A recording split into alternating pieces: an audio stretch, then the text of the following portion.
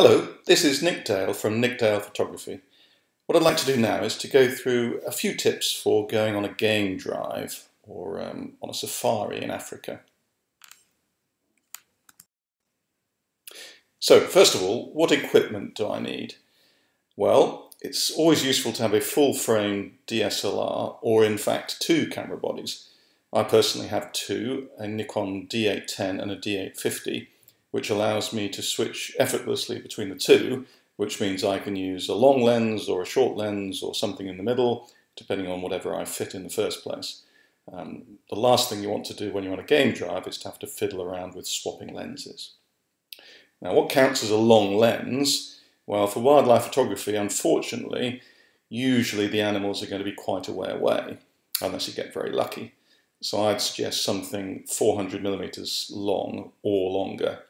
I have an 80 to 400mm lens, and I also have an 800mm lens with a 1.25 teleconverter, which means it's effectively 1000mm or 20 times magnification. Now that's obviously useful for bringing distant objects closer, but also for closer objects and animals, you can actually get some great close-ups, and close-ups are one of the things I love. Now, in order to carry all this, you obviously need a camera bag. I've been through a few camera bags in my time, but I've eventually settled on a camera bag with wheels, which is very important when you're getting around the place, particularly in airports. So having a rollerboard makes life a lot easier, and if it's small enough to count as cabin luggage, then that means you don't have to put anything in the hold, which is a very bad idea when you've got very expensive kit, like your cameras, your lenses, and your laptop. Now, once you're over there, it's always difficult to keep your camera clean with all the dust and dirt and various things in the atmosphere.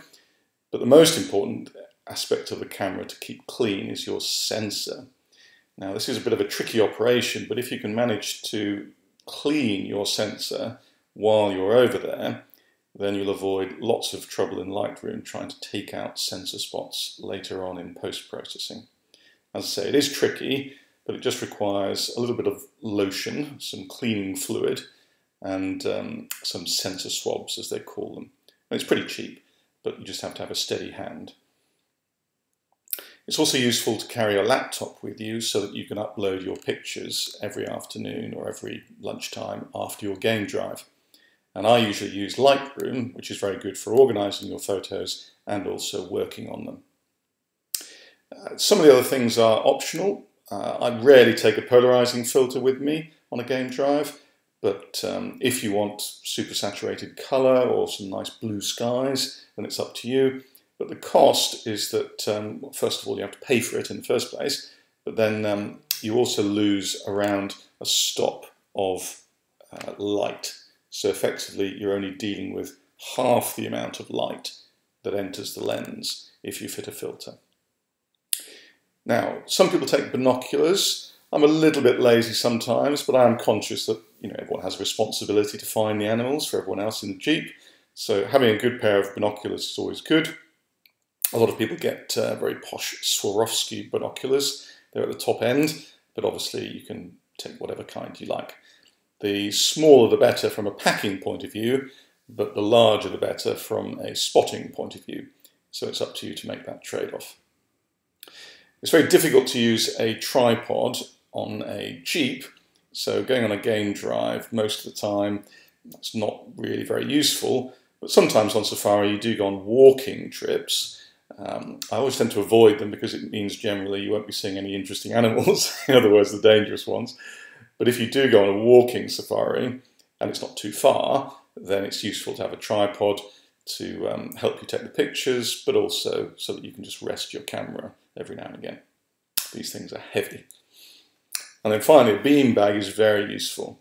Most safari companies will provide you with bean bags, but you can always bring your own and fill it with beans or something when you get there, just in case there aren't any available. So when it comes to the actual game drive itself, what should I take with me? So the first thing obviously is the camera, and also it's useful to have a cover for your camera and your lens. So it's very cheap to get waterproof covers these days, and it's not just a waterproof cover, but it also protects you against sunshine and various other things in the atmosphere, rain even, hail. You get some extraordinary weather conditions in Africa. And then it just means that you don't have to worry about it. I also put my lens hood on my camera, and again, that does the same thing. You should also have your longest lens. If you only want to take one, then choose the longest one. If you do have a couple of camera bodies, or if you want to take a spare lens that you have to swap in midstream, then that's also fine. A lens cloth is very important. The front of your lens gets a little bit dirtier than you might think, and it's sometimes difficult to spot. So all you need to do is to examine it every now and again and just give it a quick wipe with the lens cloth very gently, and then you should be fine. And obviously we'd need to take spares, spare batteries and spare memory cards. Those are the two things that tend to run out. I tend to buy the biggest, the longest lasting, the fastest equipment I can, but sometimes inevitably you're just taking too many shots and you just need a spare. Now, binoculars are useful. As I say, I tend to be a little bit lazy sometimes. I rely on other people, the guide or the driver, but it's always handy to have a pair when you're scanning the horizon, trying to find the animals. Polarizing filter, possibly, if you're that way inclined, and then a beanbag, very useful, even though there are hard surfaces and stable surfaces on the Jeep where you can rest your camera and your lens. It's always useful to have a beanbag because that gives a super, stable, comfortable support. What should I wear? Well, it depends on the weather conditions, obviously, but generally in Africa, you get huge ranges from very cold to very hot, very dry to very wet, so it's useful to be flexible. So I generally wear trousers or sometimes shorts. I have zip-off safari trousers, so I can always turn them into shorts if I want to, which is useful. But generally, I'm less worried about getting a suntan and simply protecting myself against the insects. So I generally keep them full length. And on top I wear a shirt, a t-shirt, or if it's a little bit colder, a base layer. I have some nice merino wool base layers that are very handy, and you can put anything over the top of those. A sun hat is very important, with a floppy brim ideally, so not a baseball cap, because the brim just gets in the way when you're trying to take pictures. And then as you're on a Jeep most of the time, you just need comfortable shoes. They don't have to be particularly sturdy, they don't have to be hiking boots or anything. I generally wear trainers or even deck shoes, that's fine. You won't have to walk too far, so that's no problem at all. And a jacket is always handy, a little light rainproof jacket, keeps you a little bit warmer, and just in case there's a rainstorm, then you can keep yourself dry as well. And then sunscreen and insect repellent, always handy. There are parts of the Serengeti where the tsetse flies are a nightmare, so you need to keep them away. And I generally put my trousers in my socks just to make sure they can't bite my ankles, which is quite common. What camera settings should I use? Well, I think if you're trying to stop the action, then you should be thinking of 1,000th of a second plus. So it could be a 1/1600th, anywhere up to a 3,200th for birds in flight. However, if it's low light conditions, or if you simply want to take a slow pan, like this shot of a cheetah next to the Jeep, then you should be thinking about something a lot slower. This was taken at around 100th of a second, but you can go right down to a 30th or even slower, depending on the animal. The slower the animal, or the bigger the animal, generally the slower the shutter speed.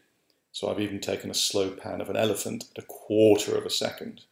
You just need to make sure you have a very stable platform.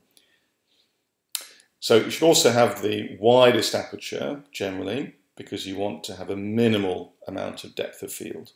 You want to be able to separate the animal from its surroundings, from the environment, unless you're trying to do an environmental portrait, perhaps, where you want to show the mountains, the hills, the trees in the background, in which case you can use f11 or f16 or something like that. Auto ISO is very handy these days because you don't need to worry about exposure. However, if you're taking birds in flight, then it's very tricky. So it's useful to use manual ISO for birds in flight, but what that does mean is that you have to pre-focus, which means checking your exposure on something that's similarly lit. So if you're taking birds in the sunshine, find a rock in the middle of the sunshine that's a mid-tone, pre-focus on that. That will give you a correct ISO. Now, if you want to expose to the right, then you should probably add maybe 2/3 of a stop in exposure compensation. Now, the reason for that is because it's easier to get detail in the shadows, and it also prevents too much noise, which tends to accumulate in the shadow areas. That's optional, but try it out. Your shooting mode should also be continuous high, or the drive mode, and that just means that you can take as many pictures as you like. There will be occasions, however boring the day, when action happens very fast. So you need to be able to capture all of that. The worst thing in the world is when you're on a game drive and suddenly you see a kill and you take a picture and you keep your finger on the shutter but nothing happens and you suddenly realize you're on single shot. So don't be caught like that. You should also be using a single focus point. The crucial thing about wildlife photography is to focus on the eye of the animal. However, if you're taking pictures of birds in flight, then it's much easier to use a central cluster, so 9 or 10 of the central focusing points, and that way it's just easier for the camera to pick up focus. You can also play around with the settings for your focusing, your auto-focusing, but that's a fairly advanced task. One thing I would suggest is learning how to use back button focusing. If you use your back button to focus rather than half pressing the shutter, then it gives you 2 new possibilities. First of all, you can lock the focus and the exposure, which means you can recompose. So you can take a picture of a lion, let's say, focusing on the eye, and then if you want to put him on the left-hand side of the frame instead, then you can recompose, take another shot, without having to worry about either the focus or the exposure. The other great thing you get is the ability to track animals in motion. So with this shot of a cheetah, for instance, I was in autofocus continuous on my Nikon, which is the equivalent of AI servo autofocus on the Canon. Cameras are very clever these days, so they're able to track animals in 3D, and that's the mode I use. I also try and set the correct white balance. Now, I know that if you're shooting in RAW, which you should be, then it's easy to switch white balance in post-processing, but it's just difficult to remember.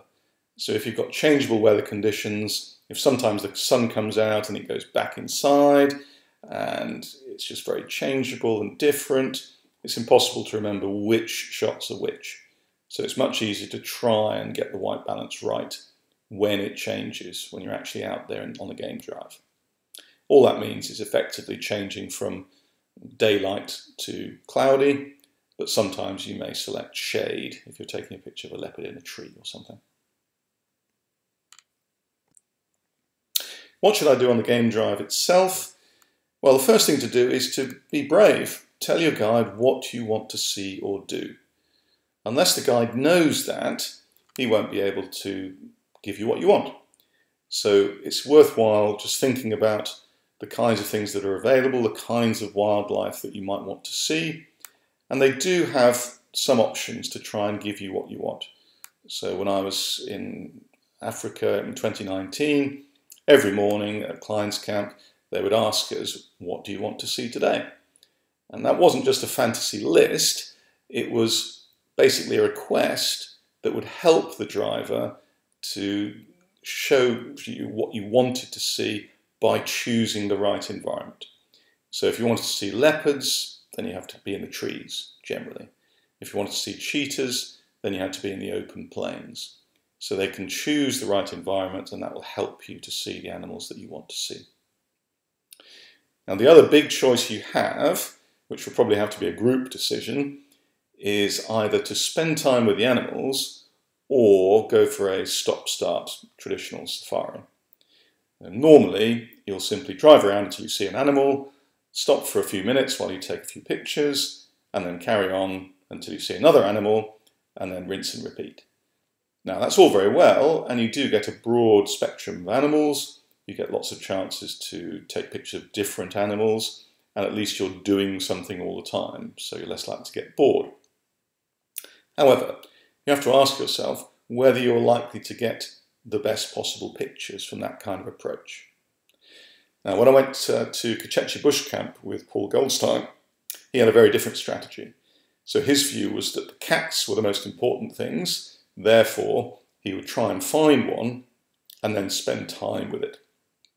So we ended up spending an awful lot of time with leopards and particularly cheetahs, and as a result, during a week, I saw 5 cheetah kills. Now, if I'd simply stopped in the vehicle, taken a couple of pictures and moved on, I wouldn't have seen a single one of those kills. So that's very important.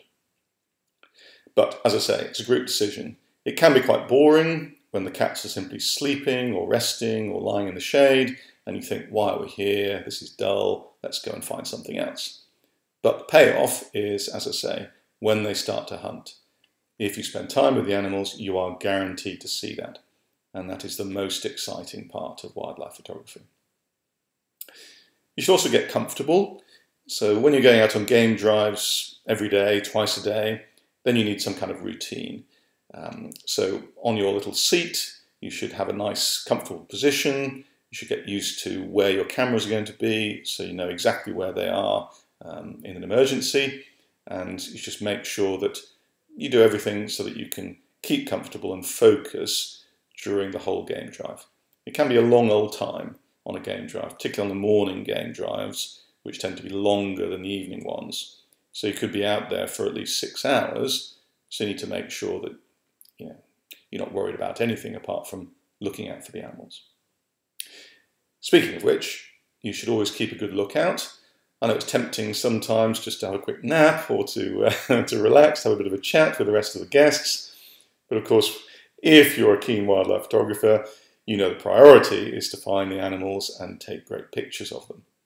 So you have to remain focused. If you do make a sighting, then you should obviously tell people where the animals are. Now there's a bit of an art to that. It's very difficult to understand where the animal is if someone just shouts out, "Look over there," or "What's that over there?" So as you get a little bit more experience, you might want to use the clock face, for instance. So you might say, "Oh, I think there's a leopard at 10 o'clock."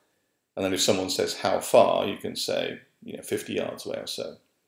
If people have the distance and range and the direction, then it's much easier to find. Now sometimes obviously it's even more difficult than that to find an animal when it's very well hidden or if it's a very small bird or something. And sometimes the guides will have pointers, little laser pointers. They won't harm the bird, they won't blind them or anything, they'll just draw a circle around them, but that can help as well. You should also take care of your kit. So sometimes there might be a sudden rainstorm. I got trapped in India once in the middle of a terrible rainstorm, and we were in vehicles that didn't even have roofs. So that was almost catastrophic. We were desperately trying to protect our kit from this rainstorm. Even in the end, someone had to go around collecting people's cameras to put them in the boot, just in case they were too badly damaged. In the end, it was all right. It was no problem. But yes, please take care of your kit. And that means wiping the lens every now and again with your lens cloth, making sure they don't get wet or dirty, whatever it is. You should also be a little bit sensitive of the other guests, so keep the noise down. We don't want to frighten the way out of the animals, and some of these animals are very skittish. No matter how big or small the animal or bird, it's always a danger. If you make too much noise or if you make a sudden movement, you will end up frightening them off. And some of these might be once-in-a-lifetime sightings of a pangolin or something like that. So for the sake of everyone else in the vehicle, please keep the noise down, and obviously don't rock the boat. And by that I mean don't move around too much. It's very difficult to take a good picture if the Jeep is unstable. So if you do have to move, just say sorry or something, whisper sorry, and be as quick as you can, as quiet as you can, and then get into a new position. And in general, we just have to be considerate about the rest of the guests. Okay, there's usually one person on a safari that people don't like, or is a little bit difficult. But the more considerate we are, the easier it is for everybody. And I've generally been lucky on my safaris. I've always met some fantastic people. I think there's a bit of self-selection going on. The people who end up on safari tend to be successful and therefore intelligent, well-educated, and good company. And obviously they're interested in the same things: wildlife, the outdoors, and so on. So it pays to keep them on side. And finally, make the most of the sunset. Now, in some places, in the national parks, for instance, it's very difficult to take sunset shots because you're kicked out at about 6 o'clock or 6:30. However, the advantage of being in a concession or a conservancy is that it's a private area where you can stay as long as you like. You can even go on night drives or evening game drives following your regular game drive, and that means you can do whatever you like, take whatever pictures you like. And obviously the sunset gives you a great chance to take pictures that are different from the usual run-of-the-mill shots of safari animals, and you get some great colours and the opportunity to take silhouette shots as well. Now, after the game drive, what should I do when I get back? And the first thing is probably to copy your shots to your laptop. Backup is always important in these environments, so you might want to keep your memory cards, if you have enough of them, just as a kind of backup. Usually there's no internet or not enough of a connection to be able to back up to the cloud, so it's always worthwhile just bearing that in mind. Once they're on your laptop, then you can rate your shots, possibly cropping them first off, just so you see exactly what they're going to look like. And then once you've come up with your list of your best shots, whether you've rated them 3, 4 or 5 stars, then you can edit them. And that means playing around in Lightroom or Photoshop, whichever package you use, in order to make sure they look their best. You also should add metadata, whether or not you're going to sell the images. Even if someone asks you, when you get back home, can I see all your shots of elephants? Well, it's going to be very difficult if you haven't tagged them with the word elephant. You have to go all the way through looking for them. It'll be a bit boring for everybody. So adding at least a title is useful, something descriptive like, elephant chases away 6 lions from tree, something like that. And you can also search with multiple tags, so that'll find something like that quite easily. However, there is a keyword section in Lightroom and in most other programs, so the more keywords you can put in, the easier it'll be to search. Once you've finished editing each image, you might want to export them as JPEGs. If you're using Lightroom, that's a non-destructive form of software, which means that you can keep your changes within Lightroom, but if you want to see the images outside Lightroom, then you have to export them as something else. All Lightroom does when it opens an image is to run through all your edits.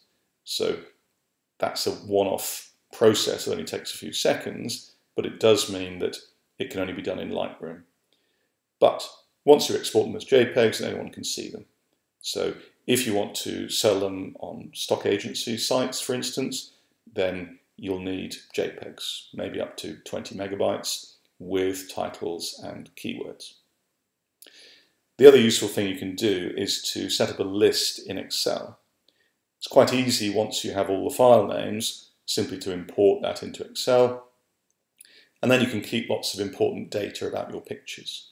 So have you put them on sale? Which agencies have you used? Have you entered them into competitions? What have they won? How many times have they sold? That kind of thing. And if you have a long list in Excel, then it's very easy to check, when it comes to entering competitions or doing your weekly upload, which ones you have to think about. And finally, when it's all done, then you can format your memory cards ready for the next day's play. So, what makes a good wildlife shot?